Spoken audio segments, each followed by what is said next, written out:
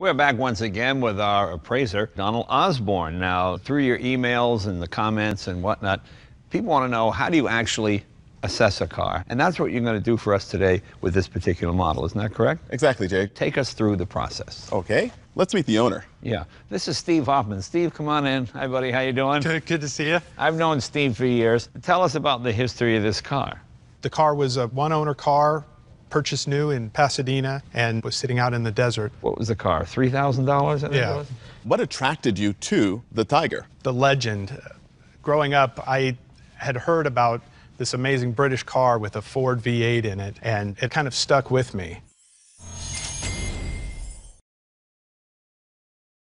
Hey CNBC fans, thanks for checking out our YouTube channel. Here you'll find videos from all your favorite CNBC shows. Be sure to subscribe by clicking right here. Click on the videos around me and watch the latest from CNBC. Thanks for watching.